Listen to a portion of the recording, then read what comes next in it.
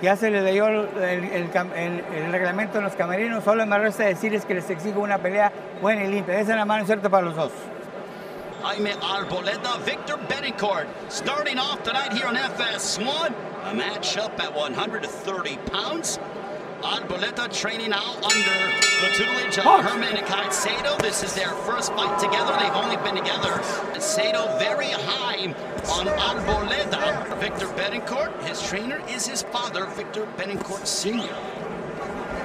Big right hand over the top for Jaime Arboleda. First loss for Arboleda came 11 fights into his pro career.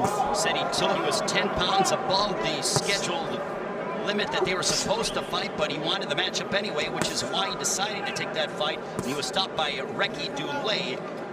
This is a terrific fight for both guys. You win this fight, you got a chance to make it to the next level. And I like what I see both guys so far. I like one guy's pressing the action, and the guy's you keep his hands up, boxing beautifully.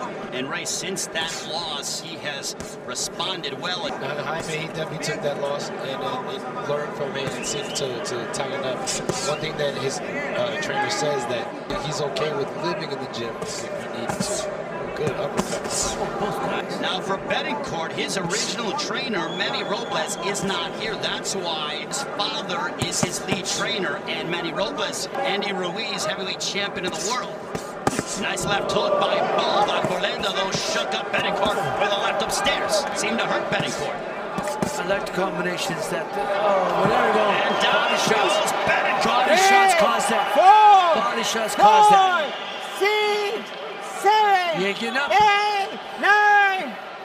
Okay. He literally beat the count by 1. And Arboleda goes right back on the offensive. Can he get the finish against Betancourt? Arboleda, big right hand to the body. Oh my goodness. Tony Garcia. We'll see if Betancourt can hold on for these last 35 seconds. You know, Arboleda. There's a big shot. Down goes Betancourt. And Arboleda finish off Betancourt with a first-round knockout here in South Texas. Here's the first one. He snuck that body shot right in. Perfect placement of that uppercut. That was beautiful. The good shot to the body, good shot to the head. I think it was the overhand that really put him down, but he was hurt by the body shots that happened right before that last replay started. 2 minutes, 32 seconds of our opening round. Referee in charge, Tony Garcia, waves off the contest for your winner by technical knockout, Jaime Little James